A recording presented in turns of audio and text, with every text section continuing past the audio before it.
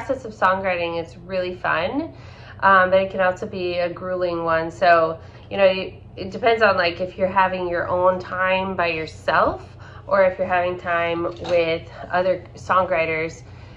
You know, coming together and being able to just process a beautiful song together. You each come with your own ideas, you each come with your own thoughts with everything, you come with your own melodies and lyrics and concepts that have been stirring in your heart and or in your mind, and you basically just work together to put it all on paper. Then when you're by yourself in your songwriting, it's like you have to muster up this creativity, but also sometimes you're just super inspired and then other times you're not, and you just put pen to paper, and I love it. I don't know, it just makes me feel so alive. I wanna be purified.